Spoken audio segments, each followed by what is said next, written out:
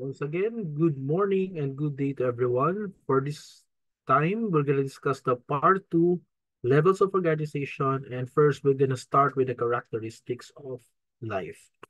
Again, if you need the other topics, you may click the link here. So, here right now, we are on the characteristics of life. So, start.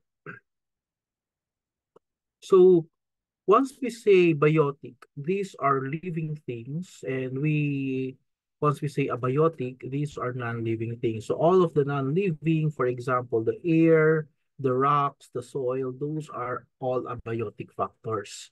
Now, for us to classify if an organism or if a thing has a life, it must have these some seven common properties. First, we have this organization. And then number two, homeostasis. Number three, we have metabolism. Number four, responsiveness. Number five, we have this reproduction. Number six, we have this heredity. And number seven, growth and development. So the organism grows and develops.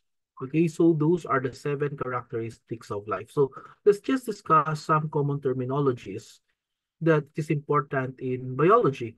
So once we say first organization, organisms are made up of, could be unicellular or composed of many cells. It could be multicellular. A cell is a tiny organized structure that is surrounded by a thin covering called a membrane.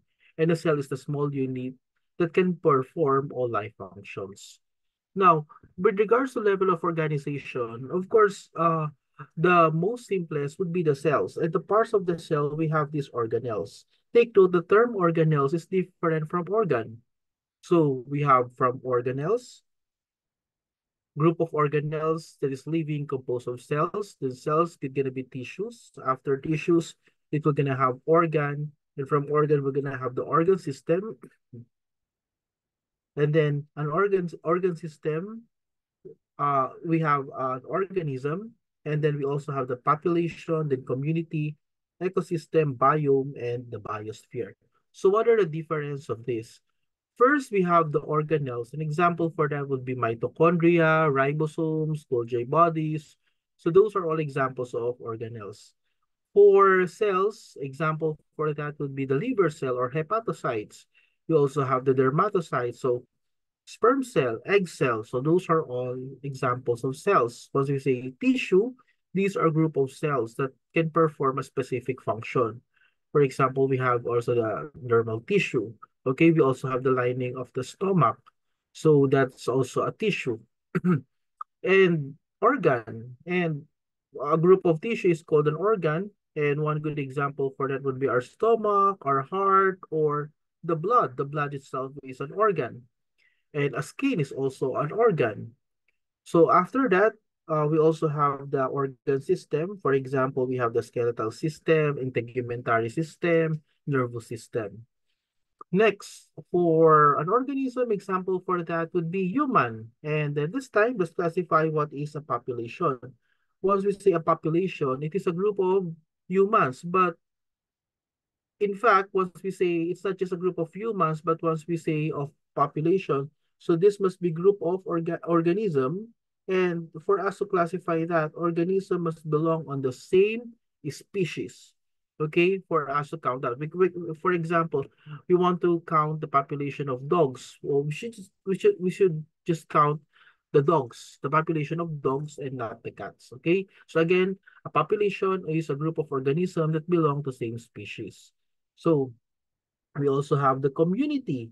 Once we say community, that is in the interacting group of biospecies in a common location. For example, the trees and animals in the La Mesa forest. So we talk about the community of all the living things. But once we say ecosystem, ecosystem is the biotic and the abiotic factors, meaning to say the living and plus the non-living parts. And then a group of ecosystem could have a biome, and a biome is a large geographical area with a specific climate, vegetation, and animal life. So recall that there are five major types of biome, although we're gonna still discuss this on some on some other part, but the biomes could be aquatic, grassland, forest, desert, tundra. Okay? And though some of these biomes can be further divided into other categories such as freshwater, marine, savanna, tropical rainforest, temperate rainforest, and taiga. By the way, Philippines is in tropical. Okay? Philippines is a tropical country. Next, we also have biosphere. A biosphere includes all life on our planet. It's not only the things that we are living, but also the remains of the organisms that have died and not yet decomposed. It also includes the regions of other part of the system, such as the atmosphere, hydrosphere, and the geosphere occupied by the living organism. So next property, we have the homeostasis. It is the process that keeps organisms stable even when the environment change. Example, we have our perspiration, okay? Or for example, we have the dilation of our blood vessels or to adapt in the change in our weather. Next, we also have the metabolism. And metabolism, once we say metabolism, it is a process of chemical reaction in order to process energy, in order to grow, move, or process information. Once we say metabolism, it is the sum of all the chemical reaction in the body. By the way, there are two important terminologies that you need to know. We have the anabolism and catabolism. Anabolism is the building up of complex molecules from simple molecules. So from very simple molecules, if you're gonna add them together and build them up, that is anabolism. While catabolism, that is the breaking down of complex molecules, the simple one. Okay, so next we have responsiveness. For us to classify that is a living organism, it must react to a stimuli. So once we say a stimuli, so uh, as uh, a stimulus is anything that causes some reaction by the organism. Okay? So we usually have this tropism terminology. And tropism is the response or orientation of a plant or a certain group or animals to a stimulus that acts with greater intensity from one direction to another than the other. It may be achieved by active movement or structural alteration. So we have these different terminologies that we might encounter. We have this phototropism, just like this. It is the response of light. The plant bends towards the source of the light. We have the geotropism, response to gravity, chemotropism, response to substance. Okay, we have also the hydrotropism, response to water. Thigmotropism is response to mechanical stimulation. For example, you touch the makahiya and the makahiya plant will gonna fold. So we also have the traumatropism, response to wound lesion, and we also have this galvanotropism, response to electric current, or electropism. Electrotropism. Next terminology that we need to know is the process of this reproduction. So an organism must reproduce, okay? And this is the process by which organisms make more of their own kind of species. So by the way, once we say it is of the same species, a species is a group of animals that can breed with one another and produce a fertile offspring. So if they can produce a fertile offspring, okay? So if, for example, two organisms can produce a fertile offspring, then therefore they belong to the same species. So asexual reproduction, there are two types of reproduction. We have the asexual as well as the sexual reproduction. Okay, so sometimes there are questions that ask for these terminologies. So what is this types of asexual reproduction? First, we have the budding. Okay, budding, an outgrowth called a bud forms the body of an organism and develops into a new individual that is identical to the parent. Okay, you can just read this. So we have this binary fission. We also have this binary fission, fragmentation, parthenogenesis. Okay, you can just read this part. Okay, so parthenogenesis, what is this parthenogenesis? Offspring are produced without the embryo being fertilized by a male. So many insects can produce parthenogenetically. We also have this vegetative propagation. Okay, so example for that would be the potato tubers, sunners, stolon, onion bulbs, and we also have the sporogenesis. Sporogenesis, during unfavorable condition, the organism develops sac-like structures called sporangium that contain spores. Okay, so when the conditions are favorable, the sporangium bursts opens and spores are released that germinate to give the rise to new organism. So these are the method of asexual reproduction. Now, again, these are the asexual reproduction types. In terms of regeneration, we also have this regeneration, for example, the planaria. If they are cut, then they can regenerate into other bodies. We also have these different types of vegetative propagation. We have the rhizome from its adventitious roots, and then we also have the tuber from potato. We also have these runners. Okay, so this is a runner. Okay, so we also have the bryophyllum wherein the leaves have their the leaves of course can also produce another reproduce, okay, another type of its species, another kind of its species, okay. So if you look at the parthenogenesis versus sexual reproduction, so once we say parthenogenesis, uh they don't have this sexual intercourse. So there's no two parent. There's only one. For example, we have this diploid female bee, and then there's no fertilization, and then they can produce bees even though without male. Okay. How about for sexual reproduction? There must be a female and then the male, and then they could produce now this they could produce organisms. So there's a difference between parthenogenesis versus sexual reproduction. Now, how about sexual reproduction? So when two parents contribute genetic information to produce unique offspring. So what are these? We have the types of sexual reproduction. Um, we have two types of sexual reproduction. We have this conjugation and syngamy. Conjugation is a type of sexual reproduction process where two individuals temporarily fuse and exchange their genetic materials through their nuclei. It can be seen in the bacteria, protozoa, algae. So uh they just exchange genetic material with each other.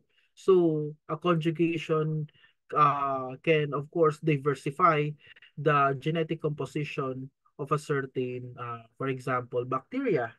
And once we say syngamy, syngamy is the process of complete and permanent fusion of haploid male and female gametes to form a diploid zygote. For example, as humans, through copulation, we have this syngamy. Now, once we say there are two types of syngamy, we have this exogamy and then endogamy.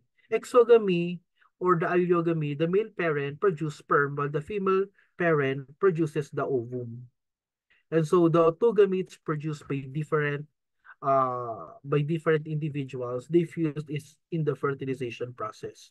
And these individuals is called as dioecious.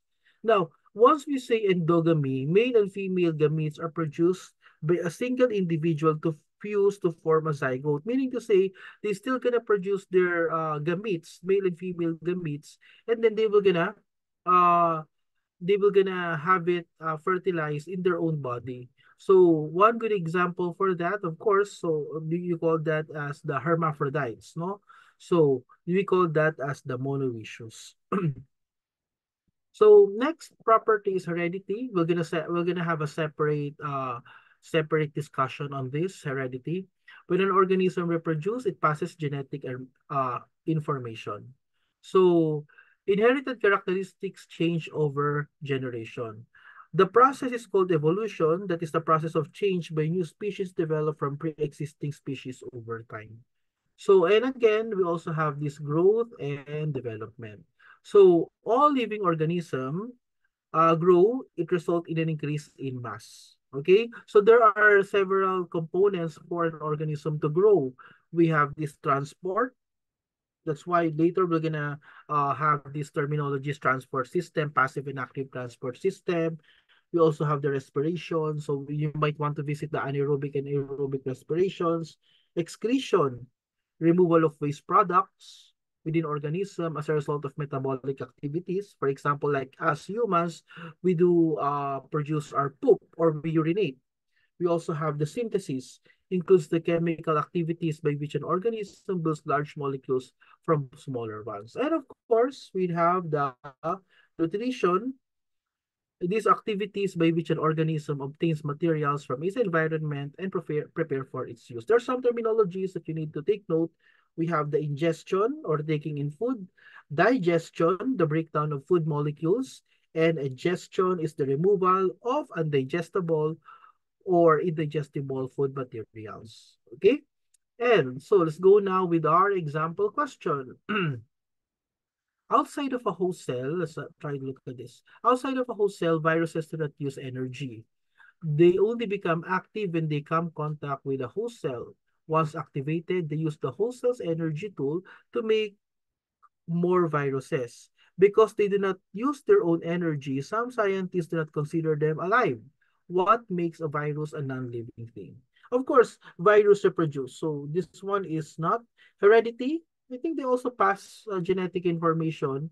Growth, a virus can grow, but the answer here is metabolism. Since viruses do not produce their own energy for replication, they know that they do not have their own metabolism. Virus is a non-living thing. How about this number two? Which of the following is not a method your body automatically uses to regulate homeostasis? Okay? So is it A, shivering during cold weather, sweating during hot weather? I think this is a homeostasis. Vein dilation and constriction. This is a form of also adjustment to the environment. Excretion of undigested food. This is not under homeostasis. Okay? Next, glycolysis, Krebs cycle, and electron transport chain in cells are all examples of which characteristics of life. Tropism, no.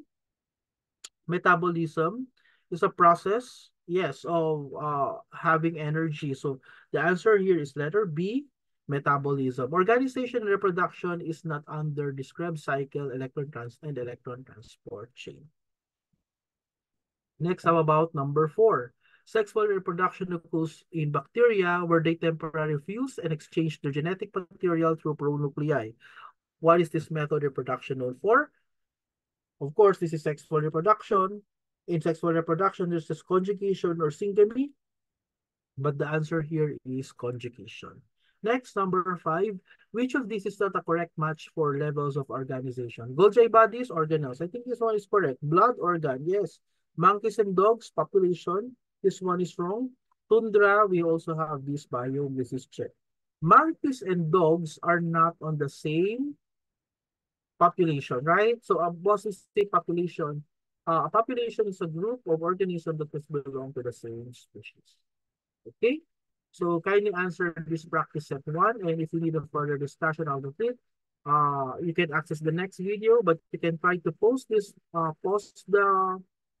you can try to pause the video and try to answer this practice set number 1. It's only 1 to 6, I think. Okay?